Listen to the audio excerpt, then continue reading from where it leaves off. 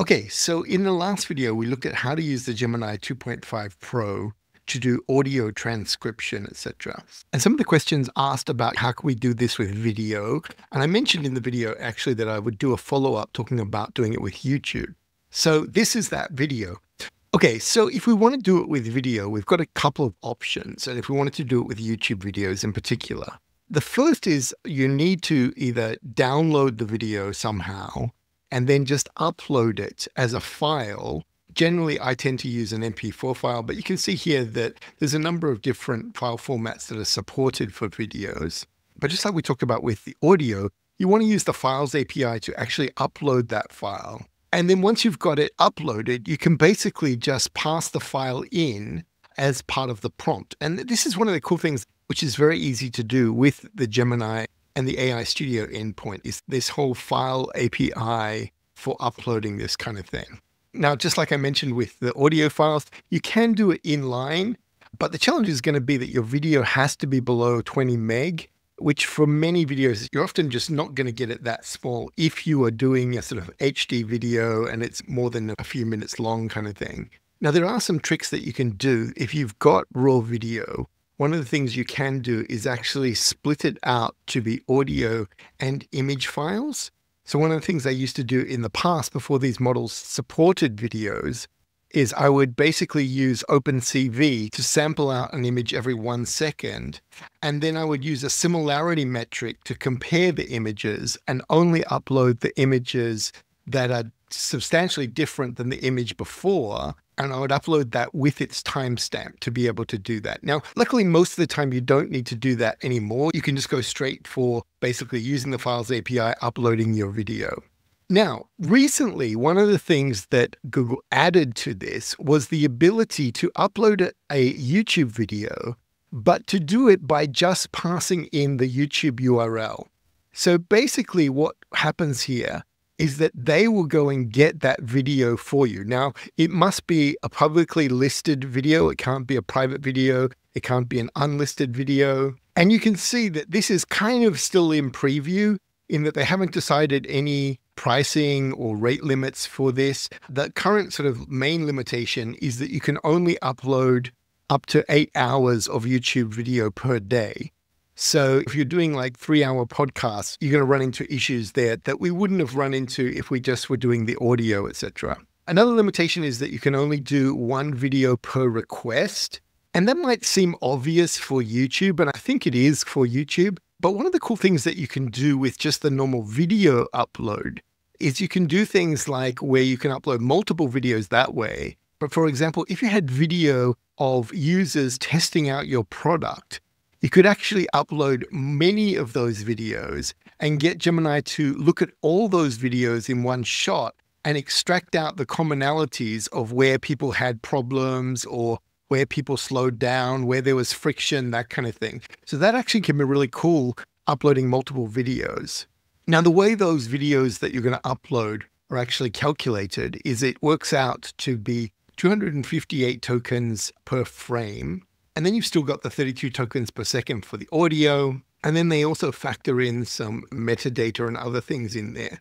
So if you are uploading your own video, you can probably fit about an hour of video into the actual context length in there.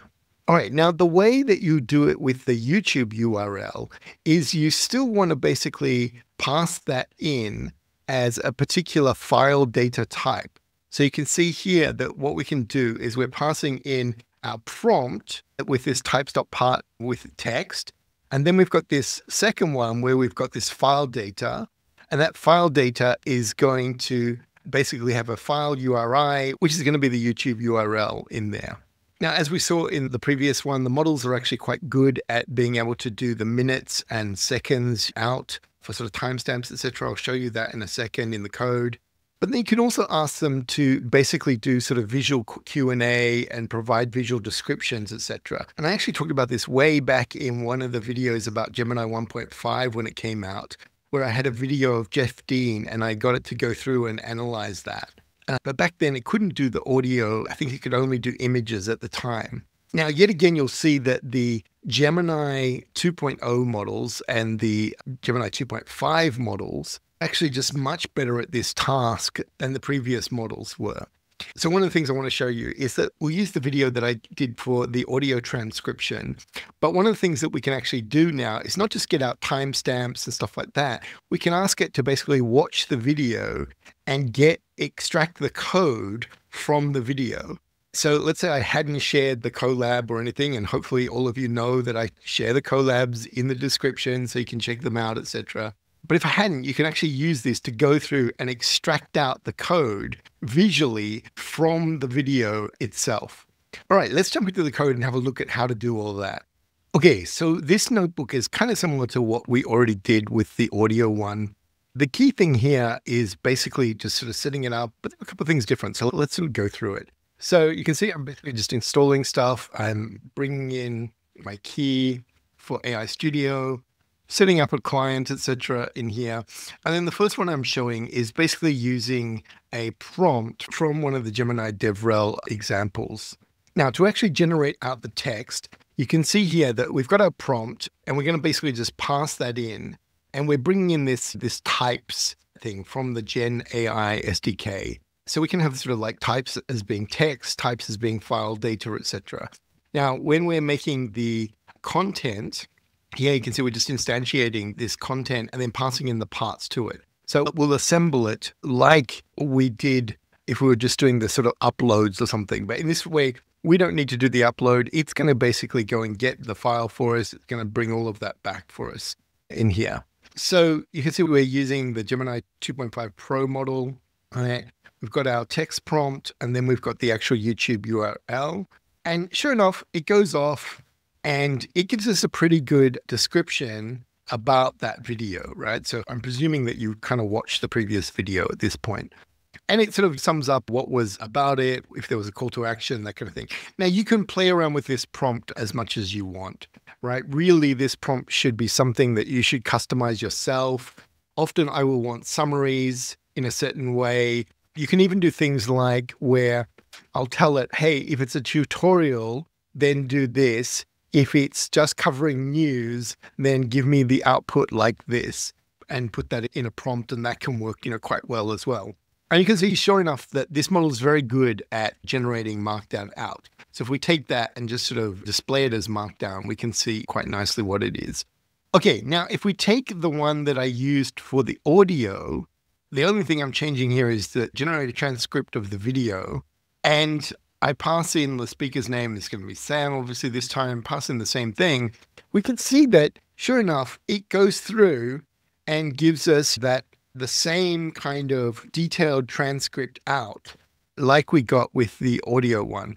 Now, if we wanted to, we could actually then run it through the code that I put in the previous notebook for simplifying it down so that we were only getting a timestamp every 30 seconds unless a different person spoke or anything. In this case, I was the only person speaking in the video. Probably a bit over the top to have it do it every couple of seconds or something in here. One of the things, though, that you will often want, and you can do this quite easily with things like HTML, is that if you're going to display this on a page or something, you might want it so that people could click this. So let's say, this bit here, right? I've sort of pre-done this one. You can see here, okay, we've got a timestamp of 14:23. And Sam says, now that one of you can sort of experiment again, right? We've got that there. So if we take this, basically this code here is just for converting that timestamp from being a string into something we can then basically pass in and display. And you'll see that, like, if we take that 14:23 and we now run this in, what it's basically going to do is go get the YouTube video, etc. But it's going to set the start time at that 14:23. So when I click it, because it's sure enough here down at the bottom that it started at 14:23, and I'll turn down the audio, but I'll turn on this. And you can see that sure enough, we've got that now that one can sort of experiment is what we saw as the transcript from that before. So that's working really well. One of the things I'm not 100% sure is, are they actually pulling in the transcripts as metadata and injecting that into the prompt? I've heard conflicting things about that, so I'm not sure just how well that works. The way to test it really would be to take a video that we know doesn't have subtitles, etc., and be able to use that. So there's lots of other metadata in there that we put for what each section was about going on in there. All right, so the last one I wanted to show you is, in some ways, I think kind of perhaps the coolest thing. Like, I think the other ones we kind of expect that we're going to work. This one, I wasn't sure if it was going to work, and it may not work all the time, but it works really nicely on this video. So what I've basically got now as a prompt is analyze the following YouTube video content. Please extract, and then I've put code that is shown in the Colab Jupyter notebook, not in documentation. So if you think back to that video, there was some code that was in the docs, and then there was the code in the actual Colab that I walked through for the second half of the video. So I don't really want the code from the docs part. I want it from where I was actually showing the Colab, etc., as we're going through that. So anyway, run this, and you can see, I'll just scroll up so you can see that sure enough, it goes through, and then each cell, it's basically extracting out what was in the cell. Now, I could probably prompt it to sort of merge it and stuff like that. I've just got it to give us the code with the 3 backticks. And you can see that obviously we got that from the prompt up there. And it looks pretty good, right? It seems to have extracted out everything that we had in there pretty much correctly. I'm not seeing any errors sort of looking at this from what was in there. And if you think about it, just like this video, it wasn't like I showed the entire code at one point in time. I was sort of slowly scrolling through it, sometimes scrolling up, sometimes scrolling down. So for it to sort of work out sequentially what code goes where and get the whole sort of thing of like, okay, where I change the various things in there to process the transcript, etc. It's done a really nice job of sort of being able to get all of that out from there. And not give us the outputs, just give us the code, right? So it's not like it's sort of just OCR'd everything on screen. It's kind of done it in a very intelligent way to extract out the code from that. Now, you can see, sure enough, if we basically display that as Markdown, we lose the 3 backticks in the Python, and we just get the code itself coming out there.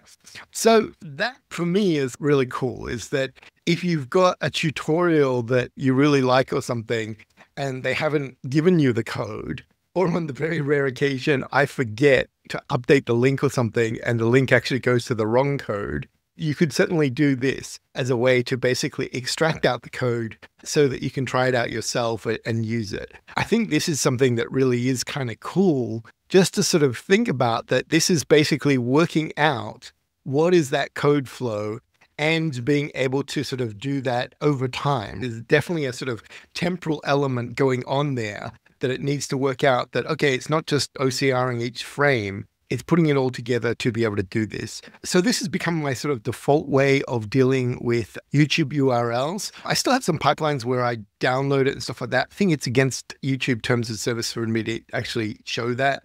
So I don't want to sort of show that in the video.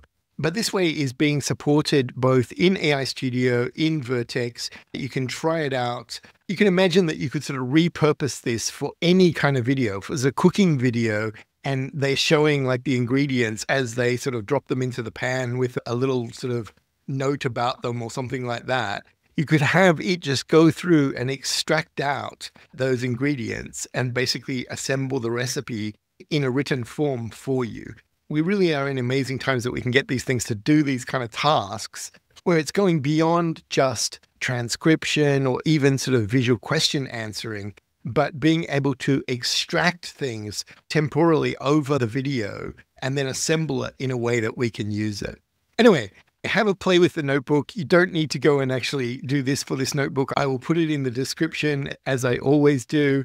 I'd love to hear different ideas of how people think that they can use this themselves. I really kind of feel a lot of these things now are coming down to sort of the creative uses of how to do some of these things, much more than the technical implementation of it. Like I've shown you in this video, it's pretty simple sort of code to do it. And once you've sort of got it down, you just can just reuse it as much as you want. I think the really sort of interesting thing is coming up with the creative ideas of where you could use it for different things to be able to extract that out. And I know I've certainly been experimenting with different things for things like Loom videos, where I'll just make a quick video for my team, and then I'll run it through this and give them sort of written instructions as well as the actual video to watch for what I want them to do, or for a particular feedback on a particular project or something like that. So I'd love to hear from you guys. If you've done anything like this already, what are you using it for? And if you haven't done it yet, what do you think would be the most sort of interesting use cases for this kind of thing? Anyway, as always, please put comments, questions, etc. in the comments below. If you like the video, please click like and subscribe, and I will talk to you in the next video. Bye for now.